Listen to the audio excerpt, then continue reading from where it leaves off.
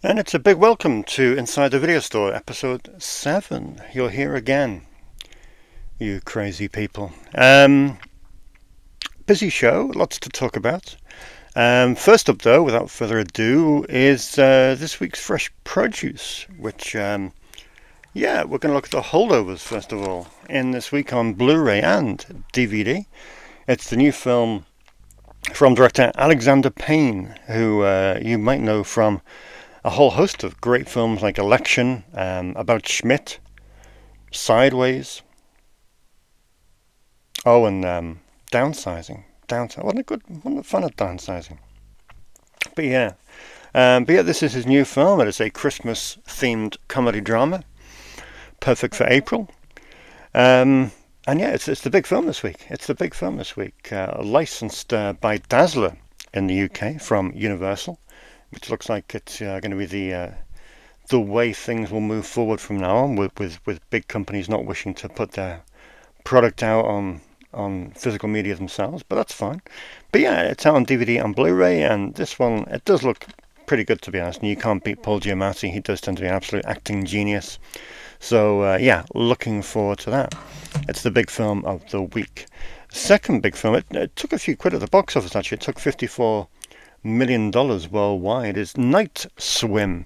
It's produced by Jason Blum, who of course runs Blumhouse, the horror production factory, and it's produced by James Wan as well, the Saw filmmaker. He did Dead Silence, didn't he, and stuff like that. Really, well, got terrible reviews, this one did, but then again, most horror films do get terrible reviews, so it's certainly not a barometer to judge things by. It's directed by Bryce Maguire, based on his 2014 short film, and by all accounts it looks like a decent little film. Kerry Condon's in it, and Wyatt Russell, so we shall have a look at that. Horror is a moneymaker here. It rents out phenomenally well. I'm sure that one will pique people's interest. Next up is a sequel. Well, I say sequel, it's kind of the second part of a two-part saga. It's The Three Musketeers, Milady. We have the first film up there somewhere. I won't make an effort to find it, or else we may be here all afternoon. But yeah, this is the second part of this. It's a co-collaboration between France, Germany, Spain and Belgium. I think the budget for this film and the prequel came in at somewhere just under 100 million euros, and they filmed it back-to-back over the course of 150 days, so it's quite an epic, in all honesty. French language, predominantly. So yeah, if you like your Musketeer-themed hijinks, then this one is for you. Finally, with the new films, only 4 this week, only 3 last week, you can see the way it's going, can't you? We have Ship of the Damned, directed by Steve Lawson, Leicester's own. He's made 20 films in the last 10 years, which is quite some output, isn't it? 20 films. Most of them I've seen. He tends to work from his own creative studio based in Leicester. Very, very, very tiny budgets. He's making these at the moment for High Flyers Films, who are producing these. Although, to be honest, I think of his the peak of his career to be Hellraiser. Ah, yeah. This was a genius film that was called, well, it was said of, the British indie horror is alive and well, said Dave Wain. So it must be true. I don't think I actually watched it before I gave that quote. Kind of comes in handy. But yeah, this fact, fans, is the only original film that 88 Films have produced. Probably the last, based on this experience. So yeah, produced by 88 Films. This it is worth a look, to be honest. I quite liked it. And I know the 2 owners of 88 Films quite liked being on the set of this one, but you'll have to watch it to find out why. Yeah, that's another story for maybe an After Dark episode or something like that. Anyway, that's all the new ones anyway, and let's get on to the boutiques. As I said, I've been warming you up for this. I've been warming you up. It's a hell of a week for boutiques. Some have fallen by the wayside. A couple have been put back. The Odeon, we're going to put out a few British films in a new line, but they seem to have fallen by the wayside. A couple of other films seem to have been put back. I think there was 14 out on the list originally, but that's thinned down to just the 9, which didn't get much change out of 200 quid, but you know, that's the name of the game. First up is 2 from Eureka. We have Jet Li in Black Mask. The thing that makes this boutique release particularly interesting is that there's a limited edition bonus disc in here that has the Taiwan cut. So I think you get 3 cuts in this edition, which is quite exciting. But yeah, I haven't seen this one since the days of Blockbuster Video, so it will be interesting to have another look. It is considered one of Jet Li's best films, and yeah, I don't know what cut to watch. That's the kind of choices we're faced with in this crazy world. Second up, we have 1927. It's 97 years old, this film. 97 years old. The Cat and the Canary. Made many times by very many people. This is the original, I think, isn't it? So yeah, 1927, Cat and the Canary. What a release. But yeah, this is going to be great. It's stacked with special features. You've got a new commentary there by Stephen Jones and Kim Newman. And next up, this has long been a favourite of mine. Ken Wiederhorn's film with Peter Cushing, Shockwaves, Nazi zombies. You can't beat a Nazi zombie. If only they were all zombies. Oh, they pretty much are, really, aren't they? Yeah. Brainless. Yeah, this came out this week through 88 Films. One of 5 releases. Well, no. In fact, 88 have released more than 5 films this week. They've also released the Ivan Reitman film. What was it called? Evolution, wasn't it? But I didn't get that one. The penny's can only stretch so far.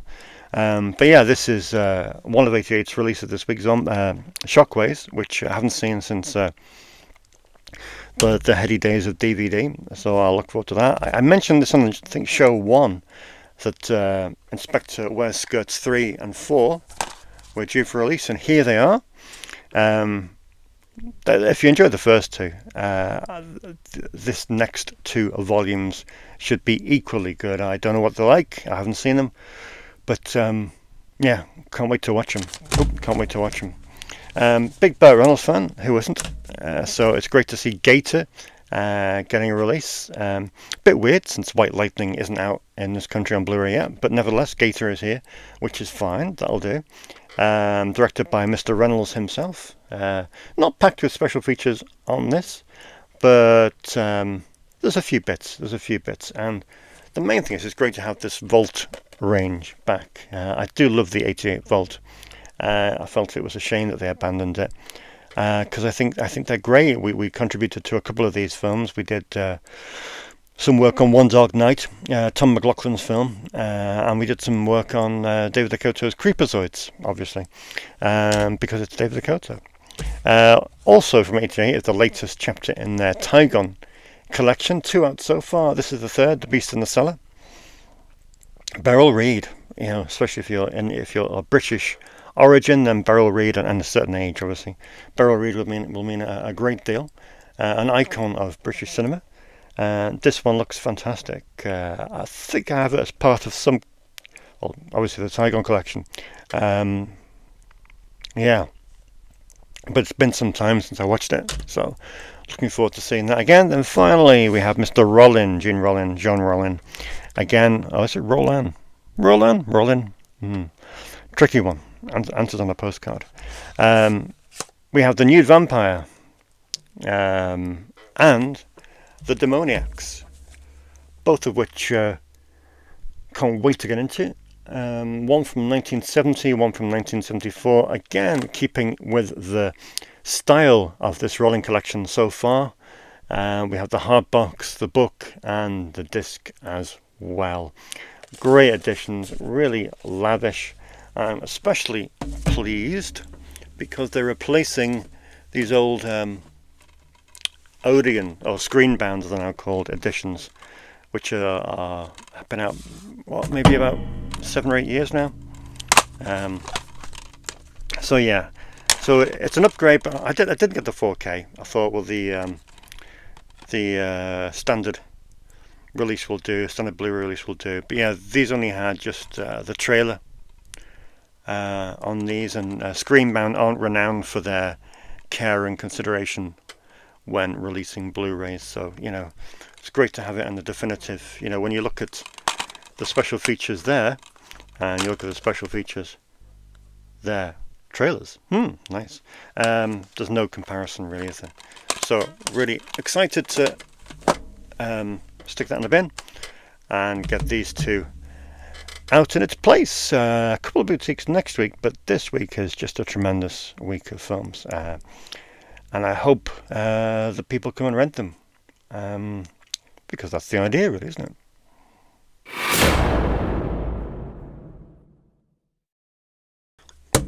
Time for what's in the box. Quite a few bits, quite a few deliveries to talk about this week. Two quick apologies first. One is my chair, which suddenly seems to have developed a crazy defect and is squeaking, so apologies for that. And apologies for just one setup on this episode, because I'm a bit short of time. And the derby kicks off in an hour, and some things are more important than opening cardboard boxes. This has just turned up, literally. It was left for me next door while I was filming the first segment. Yeah, the shop next door is called Not Just Fruit, the source of much hilarity among certain people. Anyway, this was left for me, the Vinegar Syndrome parcel for this month. And let's have a look what we've got. Completely forgot what I ordered. What's the date today? 24th. That's not bad time. It's probably the earliest it's arrived this year. Let's see what we got. Random bit of paper. Not my biggest, but still plenty to look at. Let's have a look. Okay, Vinegar Syndrome this month. We have Midnight Desires. Ah, yeah, this is one of the Quality X titles. Midnight Desires, been looking forward to this. Directed by Sean Costello. I have a number of his films, and of course this sports all host of legendary Triple X stars like Jamie Gillis, Eric Edwards, and Vanessa Del Rio, 1975, one of the early ones, Midnight Desires. But yeah, really pleased with this. And yeah, an audio commentary as well, which is essential. I love an audio commentary on these, because what you find, while I've been writing this Gary Graver biography, is one thing you've found is it's so hard to tell stories about this era. I mean, there's one website that does a ridiculously phenomenal job, and that's called the Rialto Report. If you ever get time, if you're interested in Triple X movies, check out the Rialto Report. They are phenomenal, and they do a phenomenal job over there. Just ridiculous to try and bring some historical context to these movies, but to have a commentary is essential, and it's fantastic. So yeah, really cool. The new cinematography film from Paul Schrader called Touch. I did actually see this at the cinema when it came out, which shows my age. But yeah, this is pretty cool. Sadly, it's not on 4K UHD, and also sadly it's Region A locked. That's one of the downsides to this month's lot from Vinegar Syndrome. Is quite a number of them are Region A locked, which is fine for me. It doesn't matter. But so few of my customers have got the capability to play multi-region Blu-rays. So unfortunately, I shall just be enjoying this myself. But that's okay. I can deal with that, and I'm sure Vinegar Syndrome will surprise us later in the year with some other stuff. This is interesting. Kinski's Paganini, multi-regional. Lots of stories behind this. I've just been doing a little project for 88 Films on Klaus Kinski for a title that's just currently unannounced. And yeah, I caught a lot of his work and heard some of the stories about Paganini, which was one of his last films. It was one of those films he was desperate to get Werner Herzog to make, and I think he presented him with the script and with the idea a number of times, but Herzog flatly refused. So Kinski went off and made it himself. I think it was his penultimate film in the end. But yeah, really looking forward to this because it's never had a release of any substance, so that should be pretty cool. Bleeding Skull are putting out movies now, which is very cool indeed. And this one is The Other Dimension and the films of Fabio Salerno, which yeah, should be pretty cool. He's described as the missing link between Dario Argento and George and Mike Cukor. So yeah, should be really interesting. A couple of feature-length films, there's a documentary as well, and a number of shorts. So yeah, that should be quite a trippy one, I reckon. But I reckon I have the customers to that should satisfy. I think I know who they are. I think I know who they are. What else have we got here? We have The House Where Death Lives. This is a Spanish one, is it? I think it might be.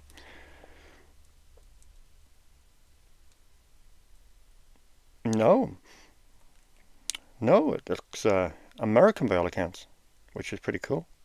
But again, Region A locked, which is a shame. Joseph Cotton's in it as well.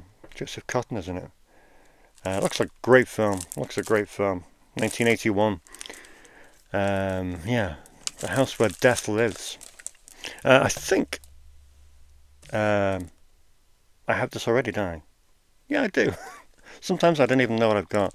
Lady Reporter, but Vinegar Syndrome have added their 2 cents to this. Again, a Region A locked disc, but lots of special features that differ from the edition that's out in the UK here. So probably not worth a double dip, but here we are. We have it, and that's fine. It's a really good film anyway, so it's not like it's not going to be seen. Another great. Oh, I mean, look at that. That's just phenomenal, isn't it? Just the packaging is just off the chart. Crazy. Which Story? Alessandro Capone film. Yeah, Italian. A prime slice of Italian splatter, 4K UHD. I'm guessing the Blu-ray is in here as well. This is Region A, B, and C, so it means my customers can take a look at that. And yeah, looks a fine film. Do not know much about it. But yeah, it's the directorial debut of this guy who wrote Ruggero Deodato's film that I've forgotten. What's it called? I did read it at least 8 seconds ago. Body Count. So from the writer of Body Count. Oh, that's interesting. Cool. Put that together. What else have we got here? Intimate Lessons. Where could this be from? It's Quality X. It's another Melusine film. Intimate Lessons, directed by Philip Marshak. Again, all the cool kids are in there. Kay Parker, Paul Thomas. Very nice. William Margold as well. Not so much with the special features here. This 1982 film, not so much with the special features. But still, it's another XXX film that would otherwise be long forgotten. So, even bare bones, it's still a great addition to the library. Well, obviously I can't rent it out, but it's a great addition to my personal library. Oh, that was close. Latest from AGFA is, hey folks, it's the intermission time video party. This was a thing where I think Something Weird Video put 6 VHS compilation videos out with movie and drive-in ads. So it's like a mixtape, I'm guessing. This is 2 discs. This is 718 minutes. So that's 12 hours. And that's a lot of entertainment. So I don't quite know what you're going to get other than just a really bizarre range of ads and things. But yeah, it should be really cool. I think this is one to have on in the background at parties maybe. And finally, someone made a documentary about video stores. How crazy is that? Mom and Pop, the inside video store, the indie video store boom of the 80s and 90s. There we are. Looks really cool. It's got some good people in this, hasn't it? Who are we interviewing? Oh yeah, Lloyd Kaufman, Tim Ritter, Brad Sykes, and profiles on existing video stores as well. So that's pretty cool. Interesting, yeah. So I'm looking forward to that. See how my American contemporaries are doing. So Vinegar Syndrome is here again. I don't think it's the greatest month. I don't think it's one of those months from Vinegar Syndrome that's kind of shaking me to the core and making me weak at the knees. But it's still a good month, and irrespective of what came in, they're still putting out stuff that nobody would touch with a barge pole. So, you know, that's cool. I'm going to spend just a quick second speaking about a company called Alibris, Alibris, ALIBRIS .co.uk. I've had an issue recently. Obviously, I buy a lot of discs from elsewhere, especially the States. Sci-fi films and asylum films and old films that never came out over here. And I've always traditionally bought them for the last 20 years on eBay. But eBay now are charging such a ridiculous amount. It's part of this international shipping policy that they do, whereby the seller no longer packs it up and ships it themselves at their local post office. Well, some do, but majority don't. They send it to this warehouse where eBay acts on behalf of them and sends it abroad on their behalf. This is great. I've benefited from this personally when selling stuff. But if you're a buyer, all it does is make your postage absolutely sky high. Because what I'm struggling with at the moment is I'm trying to complete collections. I'm trying to, maybe I've got a gig for 88 or Arrow. I'm trying to get research materials in, research films that I haven't seen in years that are difficult to come by. And what I find is that the film cost will be £4 or £5, which is fine, but postage from the United States via eBay is £18 and £19, which is just absolutely crazy. It means the cost of the disc goes up to £22 and £23. So as a company, thanks to a customer tip-off, it's a company I now use called Alibris.co.uk, and they're fantastic. They're absolutely fantastic. I've used them. I think I placed my 5th order or 6th order with them the other day, and it takes a long time to get them, maybe 3 or 4 weeks to get your discs in the post. But the shipping is just on another level. I mean, this is the last shipment that came in.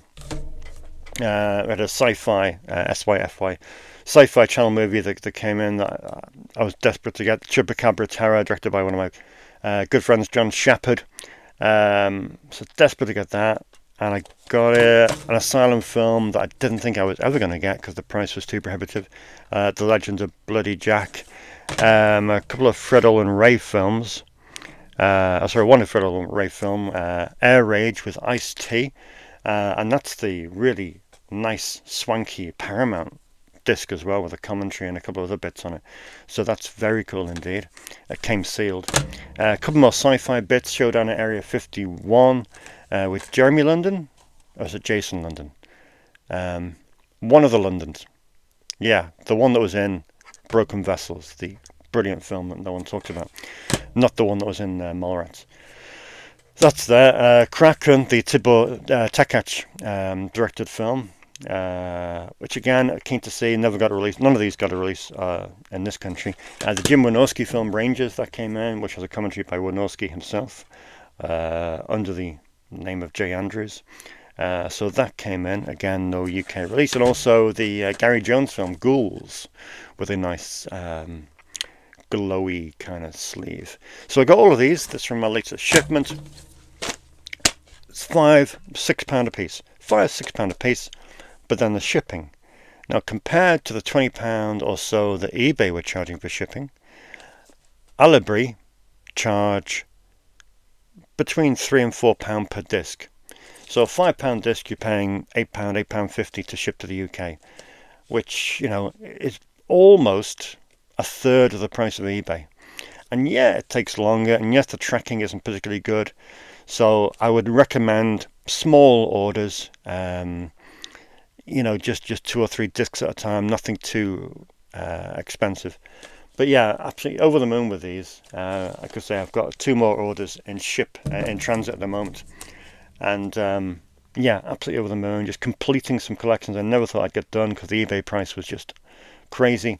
So yeah, this is a website that I definitely recommend, and I'm getting some amazing films that I've been desperate to get for quite some time. So yeah, that is a big success story at the moment.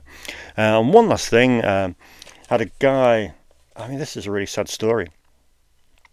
Had a guy, I'm an eBay whore, I really am. I just browse eBay for hours, looking at all kinds of films, mainly DVDs that just out of print, or weird and wonderful stuff that you don't tend to see around anymore.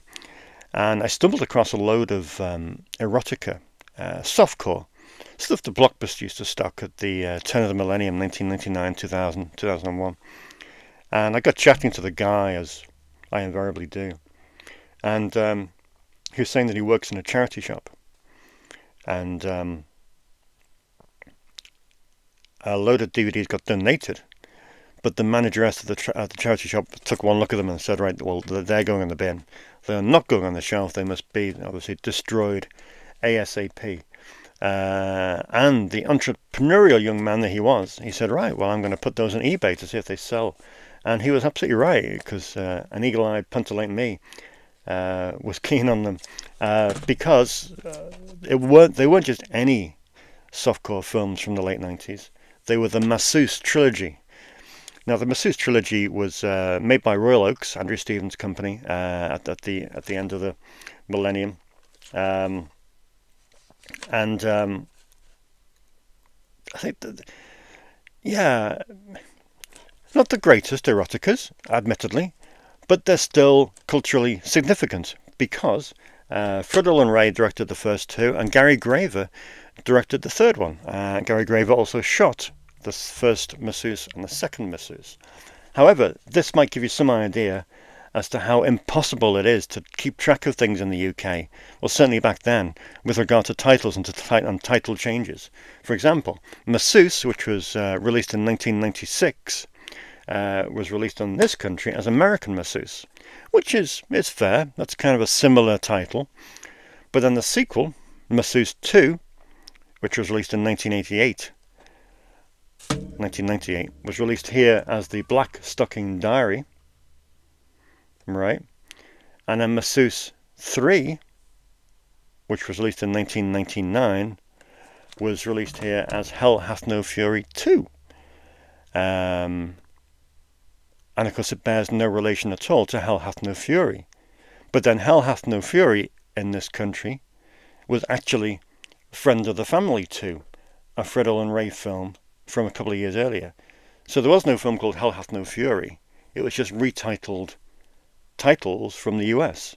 So Hell Hath No Fury 2 was Masseuse 3, Hell Hath No Fury 1 was Friend of the Family 2. It's pretty wild.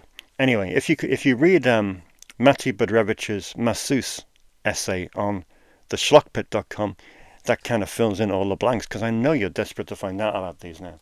But yeah, anyway, I was absolutely thrilled to get those, as I am a collector of erotica, and they're pretty cool. Yeah.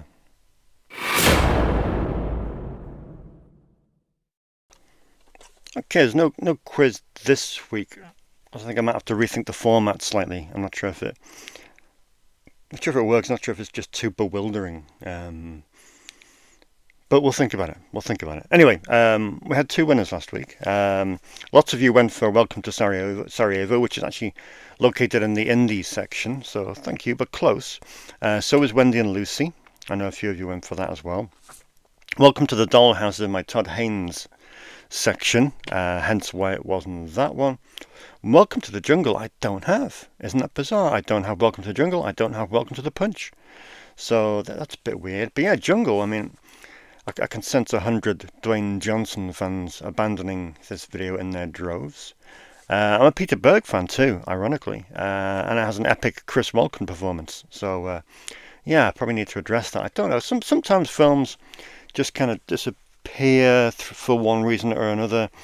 Customer will come in and begging maybe to buy one for a present or something, and saying, yeah, my little boy wants, desperate for a copy of this, can I buy yours? I'm like, oh yeah, I'll sell you mine, I'll buy another one, I'll get it in a couple of weeks. And it slips out my mind. So yeah, anyway, the correct answer though was Wet Hot American Summer, directed by none other than David Wain, which isn't me. Yeah, my namesake. I do actually get tweets from time to time asking when there will be a sequel to Wet Hot American Summer, and that I don't know. Anyway, no quiz this week. I'll give you a rest. However, we had two winners. Yeah, jeez. Two winners were Matt Blogs, and M62 Films, which might not be his real name. So two winners. I'm going to flip a coin, the old classic thing. So we're going to go for heads, Matt, and we're going to go for tails, M62 Films. So whoever wins this gets a couple of Blu-rays, a couple of DVDs, but there's some good stuff, and I'll post them out. Just DM me your details. Oh, dropped it. It's tails. So congratulations, M62 Films, who has won a stack of films from your local video store. Yeah, DM me your details and I'll get them sent out. I was going to take a quick look at the comments section. It's one of those things where you start doing a video like this and you think about 3 people will watch it, and then you end up looking at your comments section. There's about 50 comments that you can't always reply to, or you're in the middle of cooking tea and you think, well, I'll get round to replying to that, and you never do, and you feel a bit guilty. Jason Ellis 9550, hello from Louisville, Kentucky, in the good old USA. Your channel has become my new favorite physical media video. Good lord, crazy. Very nice indeed, very nice indeed. What do we got here? Love the channel, says UNWK. Before trilogy set is excellent, says Barney Stuter. A lovely upgrade on the DVDs. Yes, it is, Barney. Absolutely fantastic. I'm thrilled with the Before trilogy set. Absolutely superb. Yeah, Tom Jolliffe, who of course is a screenwriter of films that we love dearly here.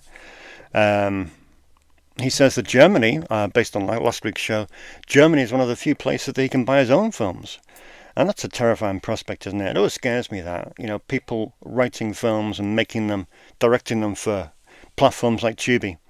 It scares me that stuff can go on that platform and disappear, and you have no hard copy of it, which is just crazy. That's one of the great things about Germany. They do release some utter crap, no offense, on DVD and Blu-ray, which is great for me because that's the stuff I buy. And it's good that at least somewhere in the world that there is a copy of these films that just barely cause a ripple in the physical entertainment market. Now, Kyle MacLachlan, not the real Kyle MacLachlan, says that St. Maud is the best British horror film of the last 10 years. You have a point. St. Maud is indeed a very good film, but I would still go for the Borderlands above them, in all honesty. Westworld, yeah, good guess, Stuart Holmes, but unfortunately Westworld is in the sci-fi section, so it wouldn't have been over there. What else? We need to talk about Kevin. Yeah, good episode. Punch on Sarajevo, yeah. Westworld sci-fi, yes, you see, you're learning. Jason Ellis, speaking of Eurospy movies, you should check out what TerraVision has just put up for Pro. Yeah, I've not bought into the TerraVision thing at the moment.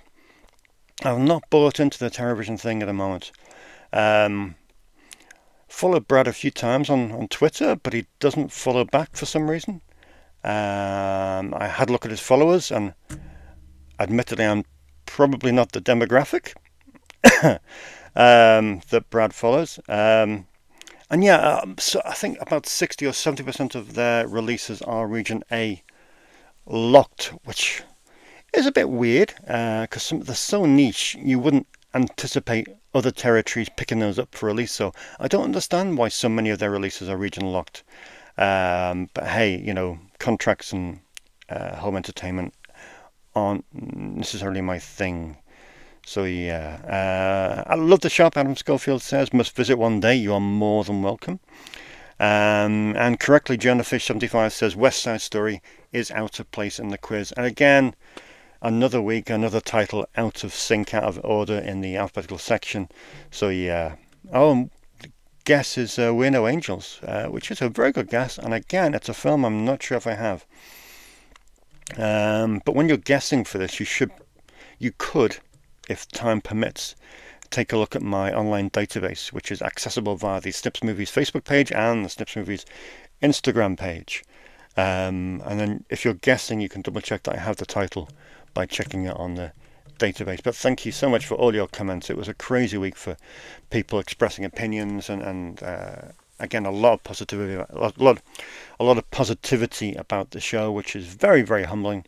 And yeah, thank you very much indeed. But let's see what's on loan this week.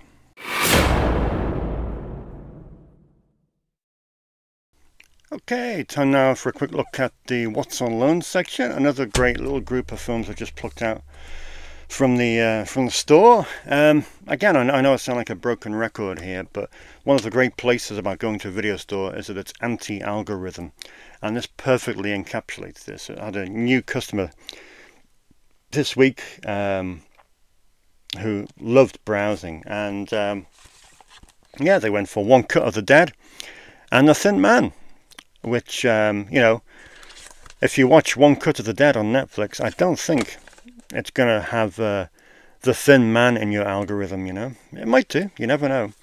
But yeah, One Cut of the Dead and The Thin Man. I loved One Cut of the Dead. What a brilliant film.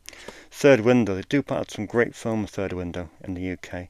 They put out a great edition of The Door 1 and 2 only a few months ago. There it is. Yeah, brilliant, absolutely fantastic. What a film. If you're not seeing The Door, go and buy it from Third Window. It's an excellent horror film, and the sequel is pretty cool as well. But yeah, great. I love that anti-algorithm stuff. The Thin Man is great, and one of those people again that comes in with a list. And I said, you'll start off with your small list when you start renting, but then you watch The Thin Man, and you're already going to add 5 films onto that to make the whole Thin Man collection. So it's amazing how lists start so small, but then they just escalate to being out of control. Big fan of Sidney Lumet, so it's really cool to see Running on Empty going out this week. One of those films that never really gets talked about as much in his canon. I mean, when you've directed films like Dog Day Afternoon, Serpico and 12 Angry Men, admittedly Running on Empty just won't feature in that top 3 or top 5 even, if you include The Verdict and things like that. But Running on Empty is one of my favourites of his. I love that film. Judd Hirsch's stunning performance, and River Phoenix is absolutely mesmeric. It's a great film. It's great to see it being rented out. This is one of the films that someone brings up to the counter. I'm like, I do a double take. How did you even know that film existed? And that's Jesus' Son from the director of Crush. Yeah, it's a good film. And was it 99 in the 90s? I haven't seen it in probably 20 years. I remember it being really decent. Cameos from Dennis Hopper and people like that. And yeah, Holly Hunter, Dennis Leary. So it's great to see something like that renting out, which it's probably on streaming, but not something that you would go searching for unless you kind of stumbled across it in a video store and held it in your hand and thought, this looks like a really cool film. Billy Crudup, I mean, what a great actor he was. I thought he was going to be a massive star, really. The Angels Share, our old friend Gaz has rented this. He rented it the other night. Not for the first time either. I know, I mean, every Ken Loach film has a socio-realistic aspect to it, but this one is genuinely upbeat. It's a lovely film. It's heartwarming, not necessarily the adjectives you'll use with a Ken Loach film normally, but this is great. Yeah, I do love this film. And also, again, Ken Loach in a canon of a multitude of films, iconic films that go from Kes and the more recent ones that you got so many plaudits for. This really does stand out, and it's probably not one that gets talked about all that much, but The Angels Share is absolutely fantastic. We have a directed twosome, which I know I like to point out from time to time. A bit of a left field directed twosome. It's Paul Wenkos. Yeah, this is our old friend Jake, our old cameraman here, who rented Canon for Cordoba with George Peppard. I used to pronounce it Peppard, but listening to Quentin Tarantino on podcasts, it's now Peppard, which sounds far better. And we also have the Mephisto Waltz with Alan Alda that Signal One put out over here on Blu-ray and DVD in the UK a few years ago. I don't know why I got the DVD, but yeah, not to worry. So yeah, two great films, and that one's on the old MOD range from MGM. Speaking of MOD, the Warner Archive collection has really kicked on this week. Just moving it to that easily browsable section has made the world of difference.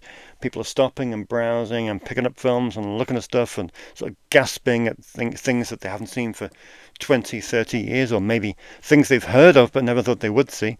So naturally the first film that rented from it was Gummo, the Harmony Korine film, which is always a fine dose of crazy. But yeah, still, it's good to see it going out. Yeah, it's a film, all right, isn't it? It's a film, all right. Good grief. One of those I should probably watch again, but I don't know if I could. It's such an odd film. But yeah, like so many of Harmony Korine's films. But still, moving on. Just a weird one to finish the week off. The 10, again by my namesake David Wain.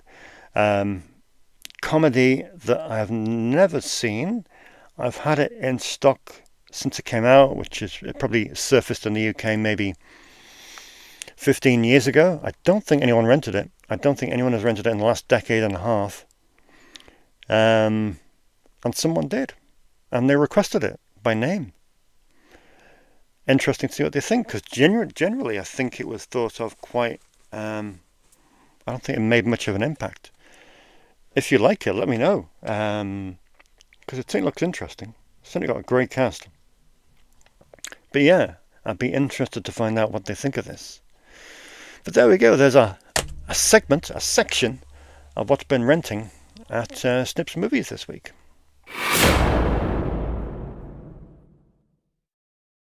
Final segment for this week is Sleeping Giant. I do like these because it highlights again. Well, you know, we go back to the Guardian article on the store that was published about 10 days ago now, and one of the things that just wove its way through the comments section in that article was the fact that people were just so, well, I can get anything at the push of a button, anything, but you can't. You really can't. I mean, I just wish people would realize how limited your options are with streaming, and how fragile they are with streaming with regard to things disappearing and appearing and not being available. Crazy. Anyway, this is our three for this week, and none of them are streaming in the UK. As of today, in April 2024. I mentioned Gummo, and this kind of fits with it to a degree, and it's Larry Clark's Another Day in Paradise. Could this be Larry Clark's most accessible film? Possibly. Could it be his least problematic film? Possibly, even though it stars James Woods, who is quite problematic in himself with his interesting worldview.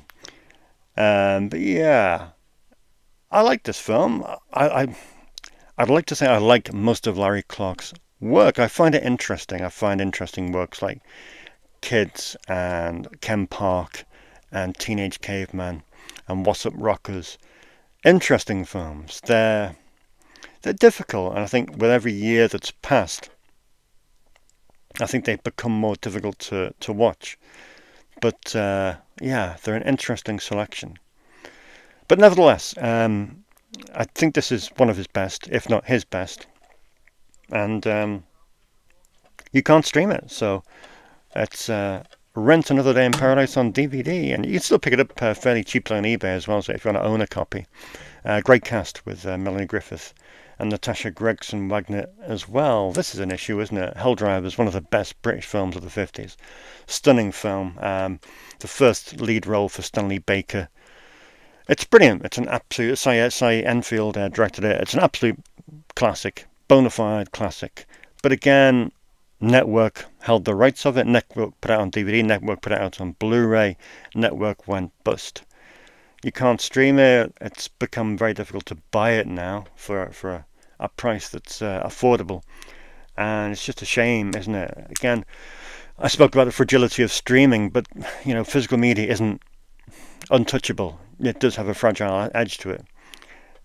So it would be a shame if this film disappeared because of the circumstances of this company. But I'm sure the rights will revert back to the owner at some point, and hopefully another company will reissue it in a similarly lavish edition. This was a lavish edition compared to the usual network stuff. But to be honest, as the company went on, they did put a lot more effort into the special features and bits and bobs. So yeah, but yeah, what a film! What a film! Unavailable for streaming. Unrest. I do like this film. As a horror film, I think it's really, really cool. It was part of the first, I don't know if you remember the After Dark Horror Fest. The After Dark Horror Fest, they had one a year, and inevitably they all released them to DVD with the banner After Dark Horror Fest above it, except in the UK where we were without that. This was the first year of the After Dark Horror Fest, and I must admit, if you look up on Wikipedia the films that were in that festival in the first year, they are all fantastic horror films, and I would seek every one of those 8 out. You had stuff like Joe Cardone's Wicked Little Things, Richard Brandes as Penny Dreadful, Mike Mendez as The Grave Dancers, and this is on par with The Grave Dancers as being the best of that 8. It's a wonderful, really unsettling film. Anything that involves a mortuary and morgues and dead bodies kind of really gets my skin crawling. And yeah, I think this is definitely one of the best. Not streaming, which is unusual for a horror film because they normally get picked up by Shudder or turn up on one of the Freevee or Amazon Prime sites. But strangely, this isn't on either of those, and I would definitely recommend finding it and picking it up and putting it as part of your collection to treasure, because it is definitely worth treasuring. A genuinely spooky film.